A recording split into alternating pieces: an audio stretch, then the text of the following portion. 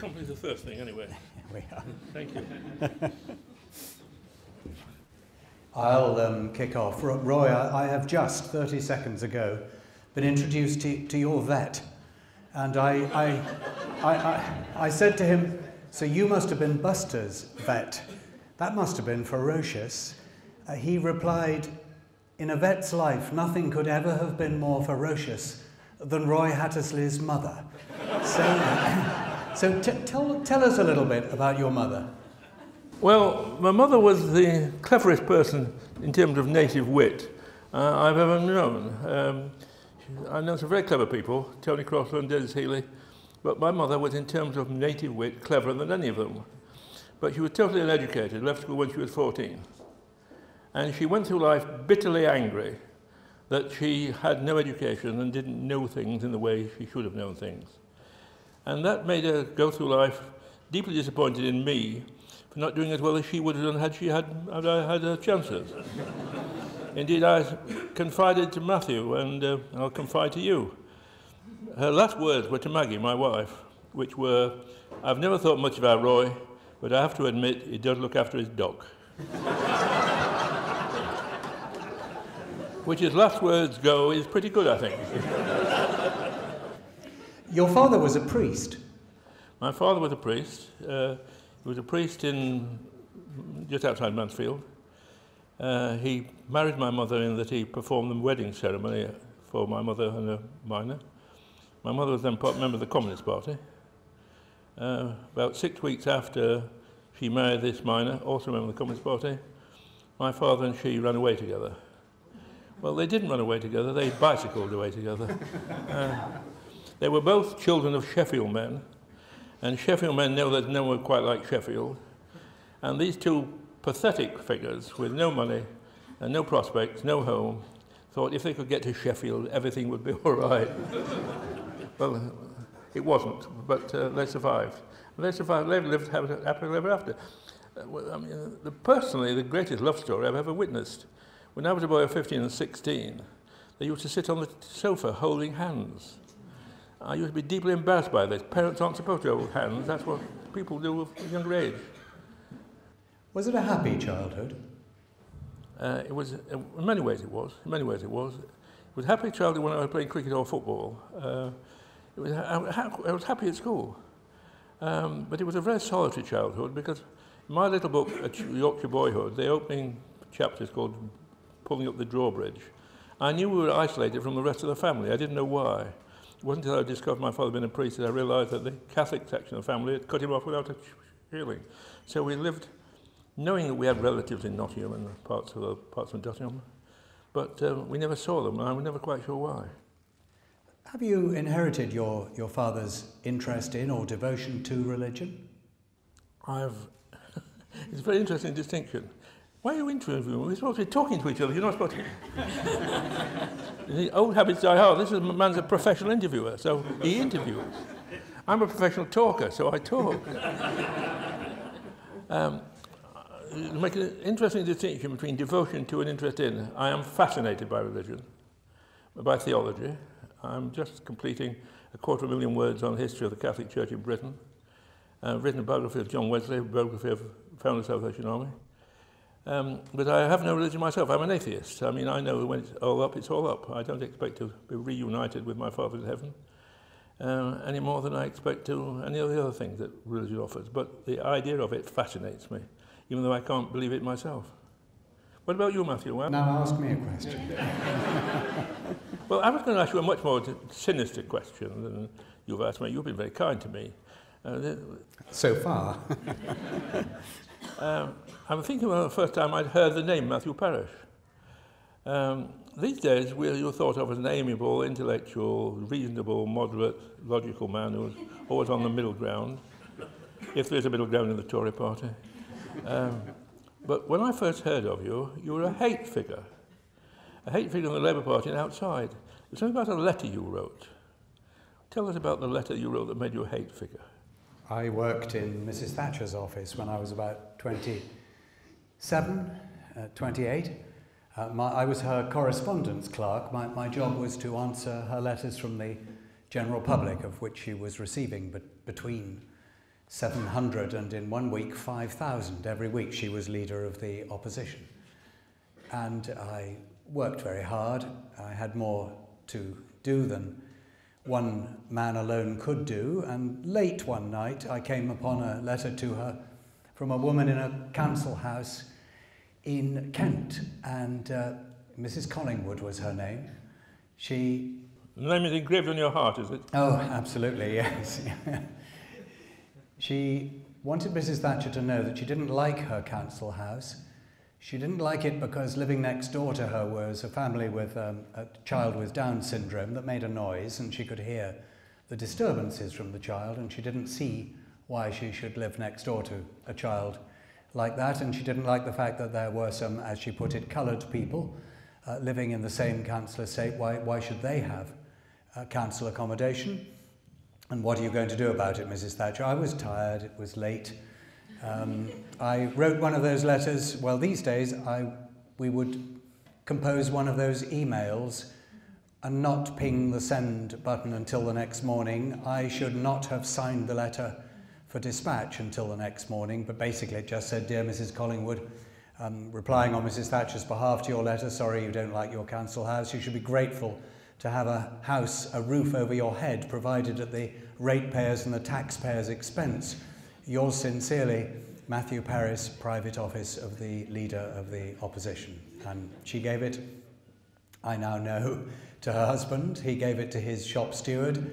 He gave it to his trade union. They gave it to the Labour Party. The Labour Party sat on it until the eve of the election in 1979. and gave it to the Daily Mirror.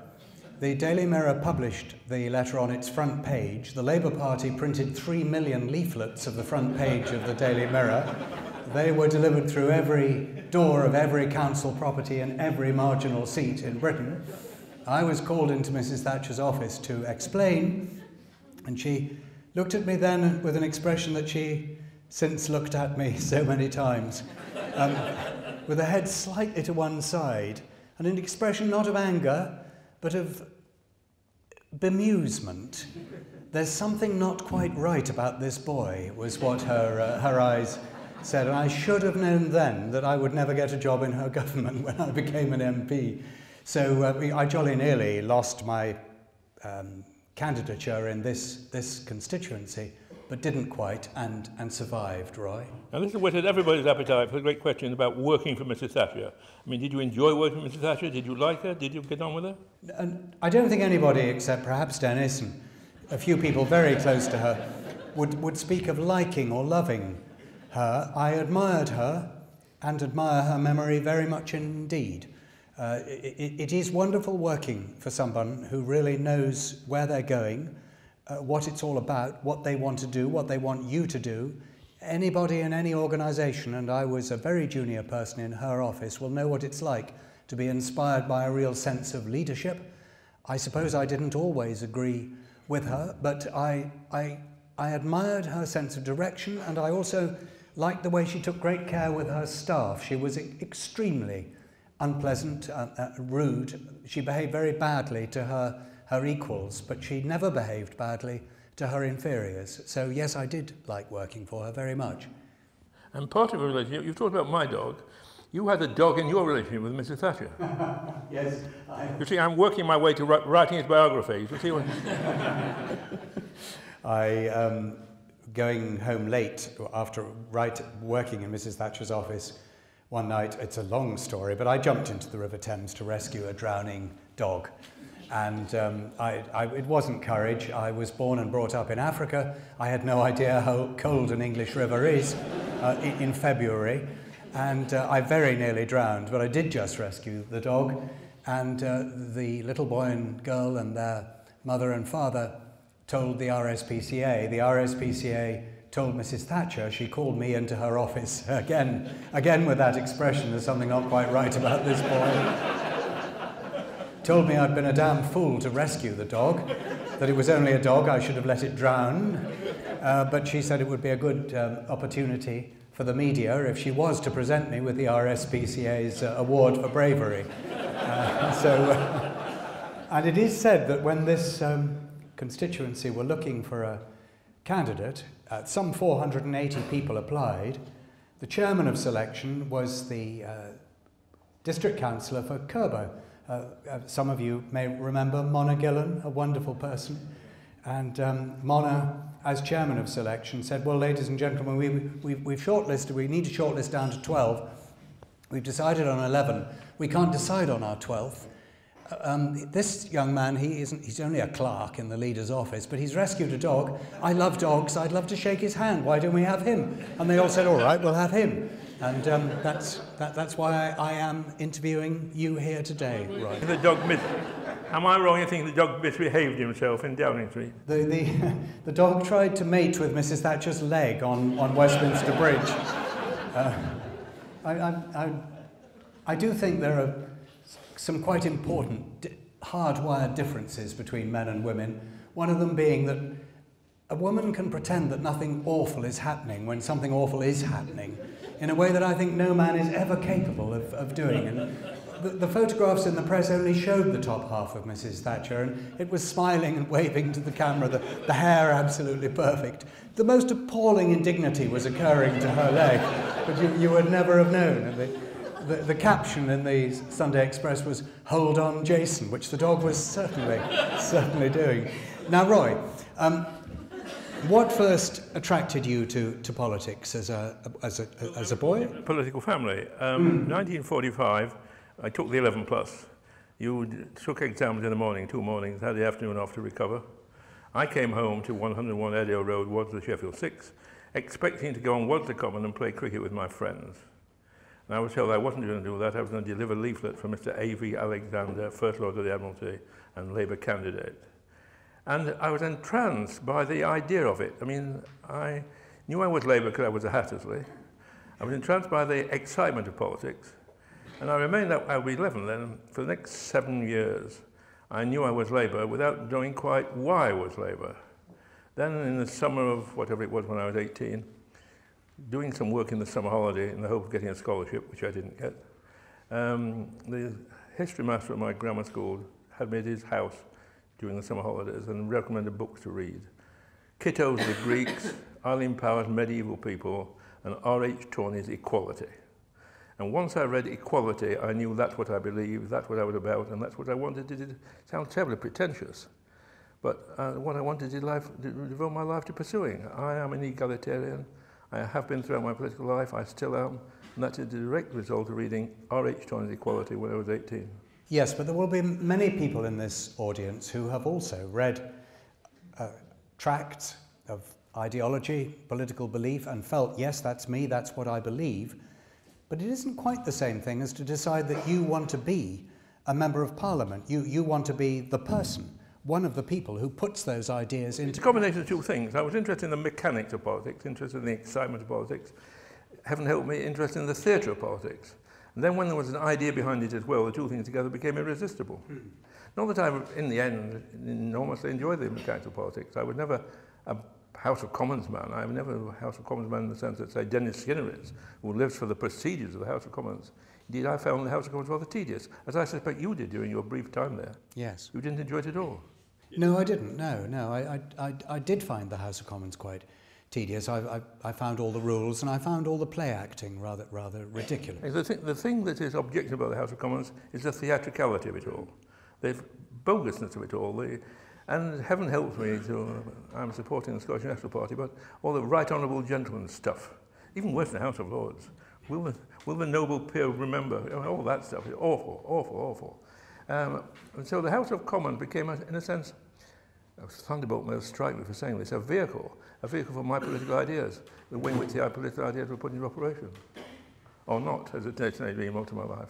In those days, when you were in your 20s and early 30s, you had your political ideas. The Labour Party, within the Labour Party, there was a huge battle for ideas. Which side were you on in those battles? No, I was a Gaitskellite. I've always had a weakness for heroes, and one of my heroes was Hugh Gaitskell. My great abiding hero, as well as my great abiding friend, was Gaitskell's heir, Tony Crossland. And I was what was then called a revisionist, which said we need to maintain our principles, which were for Hugh Gaitskell and for Tony and for me, I believe in greater equality, but we need to apply them to modern circumstances, changing as you go along. And I mean, I made my name as a hardline right winger. I won't repeat some of the ways it was described in those days, by supporting Gaitskell over nuclear disarmament. I was deeply opposed to nuclear disarmament, and I think the first time I appeared in a national newspaper was supporting Hugh Gaitskell when he was in trouble with it over the Labour Party conference. Did you encounter another famous local MP, although not really from this area, Tony Benn? Of course you encountered him, but did you ever clash with him personally? I tell you why, I think he's rather... The short answer to that question is yes. Yeah. I rather liked Tony, because Tony had a sense of humour. And in the dark days of the winter of discontent and so on, when sense of humour had something to commend it. I remember the last day of a cabinet meeting, we had 8 cabinet meetings in 12 days trying to find the money to convince the IMF we were taking the economy seriously. And we went round the table for the last time, and I said, well, I can find £12 million here, and someone said, no, £50 here. And Tony Benn said, we'll never solve these problems until we ever overthrow the present capitalist system, until the workers are in control, until we probably... And Jim Callaghan, the Prime Minister, interrupted him and said, Secretary of State, this is not a contribution to debate, it's simply a statement of socialist principles. And Tony said, I wish to plead guilty and ask for another 1,000 offences to be taken into consideration. And this immensely lightened the atmosphere. And another occasion, during those 8 cabinet meetings, I lost my temper with Tony. Tony suggested something ridiculous. And I said, that's the most stupid thing Tony Benn's ever said. And Dennis Healy said, oh, Roy, he said, I often agree with you, but I can't. I've heard him say even more stupid things than that. And for 10 minutes, the cabinet had a discussion about what was the most stupid thing Tony Benn ever said. Until Jim Callaghan intervened and said, this is far too serious a subject to be discussed ad hoc. Someone's got to write a paper about it so we can discuss it seriously. Now, Tony fitted in with that. But Tony Crossland, oh, you used to call him Jimmy, I'm not sure why, Jimmy, said, Tony Benn's okay, except he's cracked. And there was a certain sort of madness about him. He would say things which were palpably nonsense, but genuinely believe them. In his office, throughout his time in the cabinet, he had a map of Britain hung upside down to convince us that the South was as important as the North. Well, it is, but that didn't prove it. So this slightly crazy attitude. You had 25 tries to get a parliamentary constituency, is that right? 25 when I stopped counting. In the difficult days, I mean, these days, young men who want to get a seat nudge out the elderly member of Parliament and fight their way in. In my time, you had to wait for him to die or resign. And I went to many places which either didn't shortlist me or didn't select me on the shortlist. I was very lucky to get Sparkbrook. I was shortlisted for Sparkbrook on one Sunday. On the previous Sunday, I was shortlisted for Leeds South East, which was Hugh Gaitskell's constituency, which was a safe seat, a by-election, and Hugh Gaitskell's constituency. I thought, I'm not going to waste my time in Sparkbrook, I'm going for Leeds. And I said to the people in Birmingham, I'm not coming to... They said, it'll look very bad if you don't come. You're not going to be selected in Sparkbrook. Just come, get turned down, then you can have Leeds the following week. I went to Sparkbrook and got selected. And had my doubts for a moment until I went to Leeds and said, by the way, I'm not coming. And they said, that's a good thing, because it wasn't going to be you anyway, it was going to be Merlin Rees. So that was a piece of immense good fortune, which I've had immense good fortune for the last 40 years. I'm trying to call to mind the young man that you will have been then. We see you now as a venerable figure with an Edwardian, dare I say, Corbynite beard.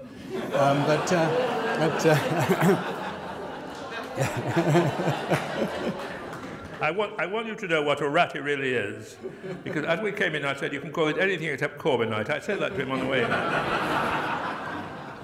But describe the young Roy Hattersley, the young, slim, shaven Roy Hattersley. What sort of a character were you? Were you a kind of bounding puppy dog full of enthusiasm? Were you a quiet and studious character? Describe yourself as you were then. Well, I was always more nervous than I made myself out to be.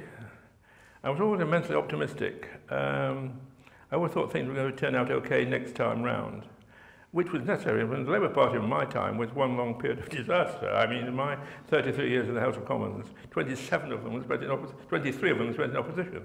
But I always thought things would be all right next time. So the optimism, I think, saw me through. Also, the other things I was interested in, I could never bring myself to be an ex-Conservative politician. When Neil Kinnock whacked me, he didn't just beat me, he beat me by 3-1 for the leadership of the Labour Party. He said to me, it's not just that you were on the right, I was on the left. It's that you haven't taken the job seriously. You write for newspapers, you read books, you go to the theatre. Well, yes.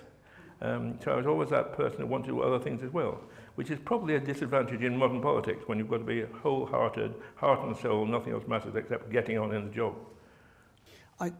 One more question, and then I perhaps should answer one, but you say that Neil Kinnock slightly looked askance at the idea that you did all these other things, that you had another life, that you had a hinterland, but the Labour Party, until relatively recently, had many such men and women. Look at Dennis Healey, for instance. Look at Crossland. Look at so many of them. They knew history. They knew literature. They wrote. They had depth. And you are actually a particularly outstanding example of that. What is happening to modern politics that we don't have such men and women any longer? Well, it's become a job for professionals.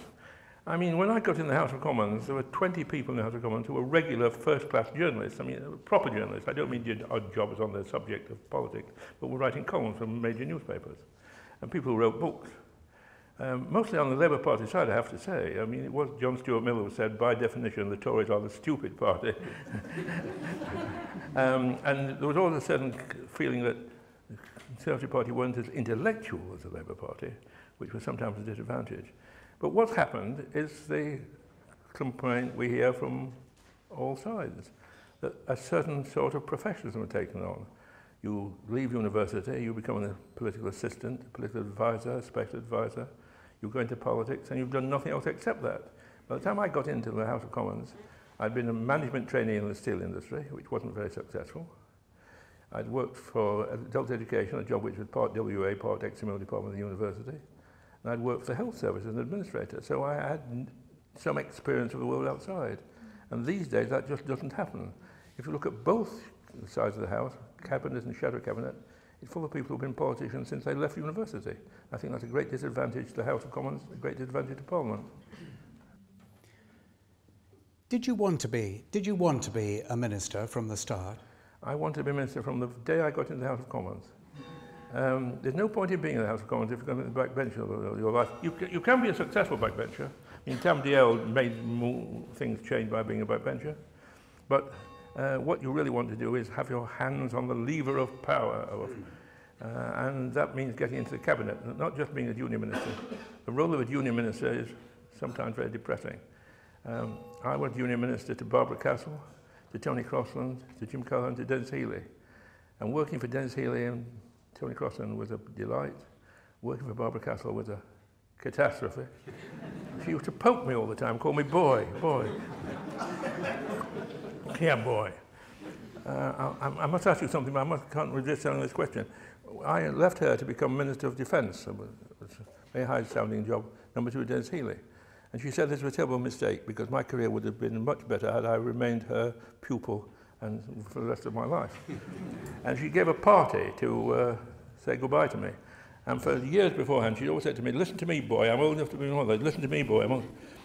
At the end of the party, she walked out with her hand round me and said, you'd make a terrible mistake leaving me, you know. I said, of course I know, Barbara. You're older than me, you're my mother. She hit me as hard as she could. And said, you'll never say that to me again. Rather like Mrs. Thatcher. But let's go through your next experience. You've been through a lot of interesting. When you were Brian Walden's successor on the television programme. Did you enjoy that? No.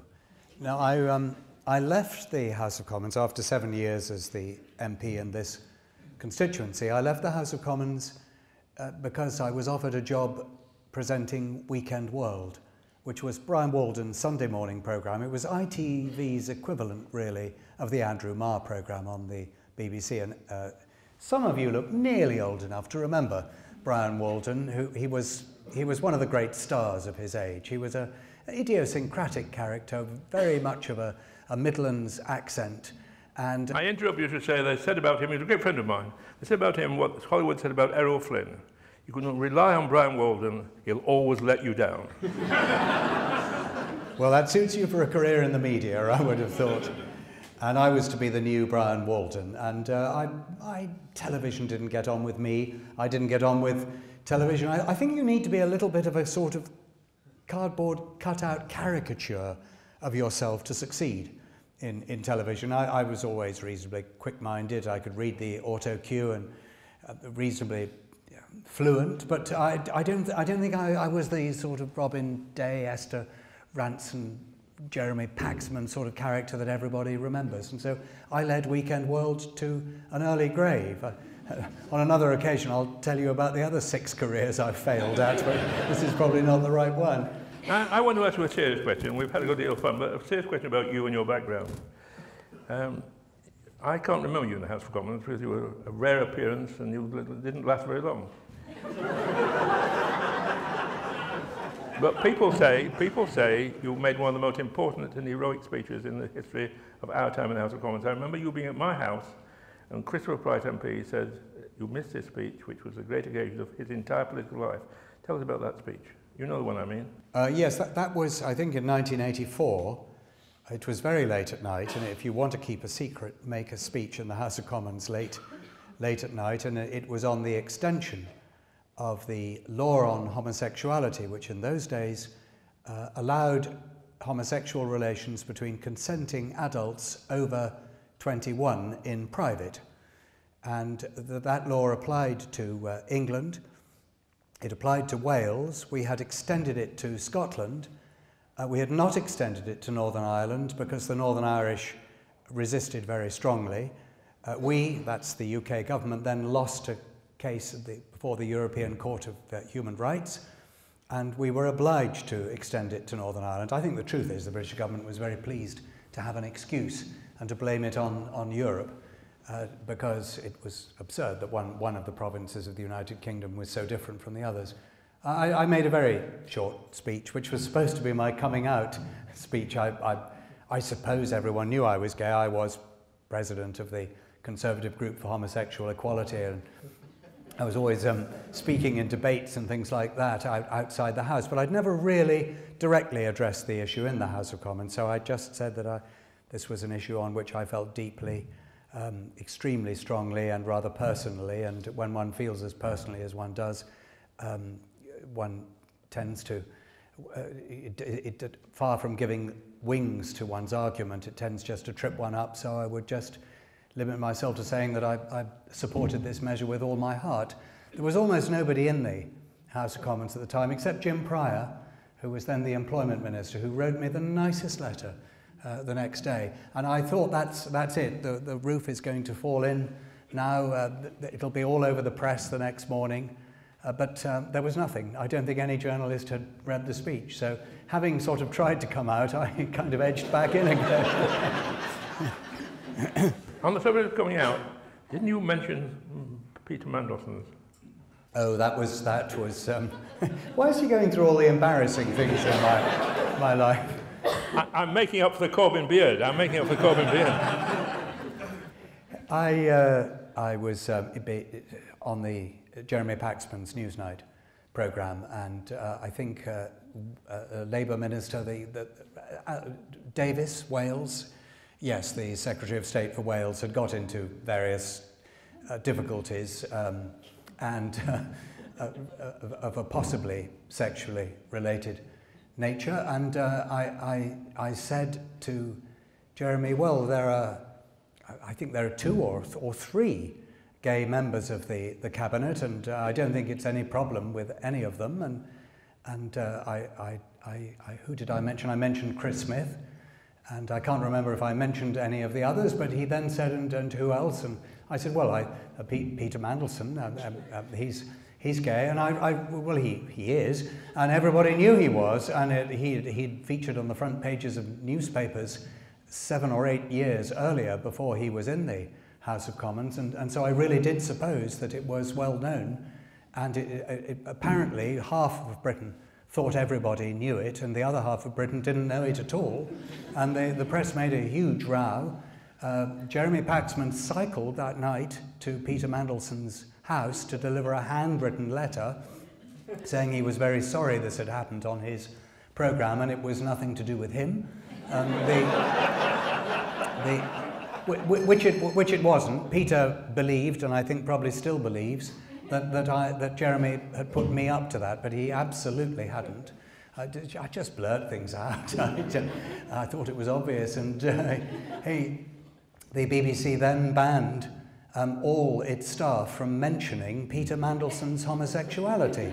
As far as I know, that ban is still in place. It's never been rescinded. It was a really strange episode in which I realised something about the media, which is that you can break a story a second time if enough people have forgotten the first time that it was broken.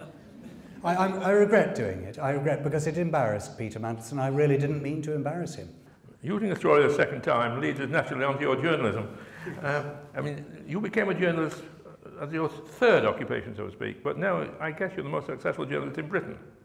How did you come to change, to make an absolute step change and become a journalist? Well, firstly, I'm definitely not the most successful journalist in Britain, but I've certainly come on a bit from when I started. And I started at the age of 39, having failed at Weekend World. Weekend World was axed. After 2 years, I was axed, the programme was axed, we were all axed. But you got your teeth changed, didn't you? Yes, they made me. Weekend World, I used to have crooked front teeth, which I liked. Weekend World said you can't have crooked front teeth on television. They said you must have them fixed. I said I don't want them fixed. They said you must have them fixed. They virtually frog-marched me to a dentist who fixed the front teeth. So I then claimed the Inland Revenue then tried to tax me on the benefit I had received from having my teeth fixed. It was quite a celebrated case, apparently, but my accountant won and I was never paid the tax. So, yes, I was out of a job at the age of 39. I had a mortgage to pay, and the then editor of the Times, Charlie Wilson, contacted me and said, how about writing an amusing little account of the day's proceedings in the House of Commons for us? And I thought, this is a bit of a come down. I was a member of Parliament. I was a frontline television presenter on LWT's flagship TV programme, and now I'm just going to write an amusing little column in the Times about the day's proceedings in the House of Commons, but I needed the money. So I took the job, and it just went really well. And it went well, I think, because I perhaps share the same alloy of feelings about our politics and our constitution as you do, Roy. We know it's absurd.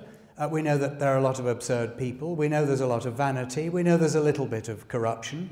We quite enjoy pricking the pomposity of the whole thing, but we have a sort of underlying respect for the operation, an underlying respect for our constitution, an underlying respect for the way we handle democracy in Britain. So I think a combination of irreverence and occasionally a downright rudeness in reporting the House of Commons, with an understanding that Times readers knew that basically I believed in what we were doing at Westminster, maybe made it work. You represent my view of the political process exactly, but I have a codicil. I mean, you were what was called, and is called, a sketch writer.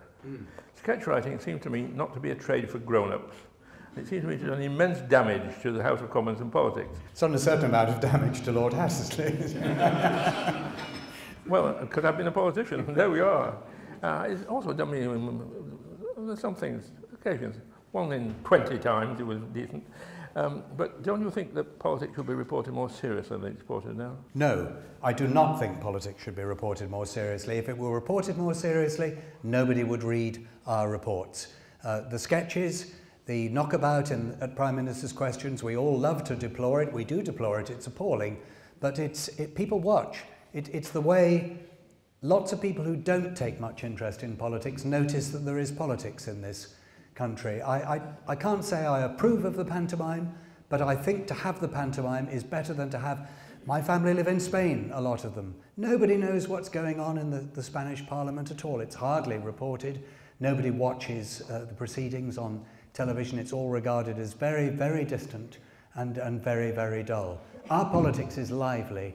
It engages people, and sometimes I think they see and hear things that matter. and there's somebody waving to me to suggest that now is the time for a little bit of a break. Can we have a break, Roy, and come back to this? As long as I can say I disagree with you, then we'll call it a day. Tell me why you disagree first, and then we'll call it a day. Because I actually, I've enjoyed the knockabout of politics. When I got the chance to do Prime Minister's Questions, when Neil Kinnock didn't do it, I loved doing it in a most knockabout comical fashion, or tried to do. The farce of politics appeals to me, the robustness of politics appeals to me, but also politics is a noble business, which is not represented as that in any way during our newspapers. When I was a young member of Parliament, there was a sketch written by very accomplished people, but there was also an account of what happened, so anybody who wanted to know what happened could read about it. Prime Minister's Question Time this afternoon, is it Wednesday? Yes. Nobody in this audience will know tomorrow what was done at Prime Minister's Question Time.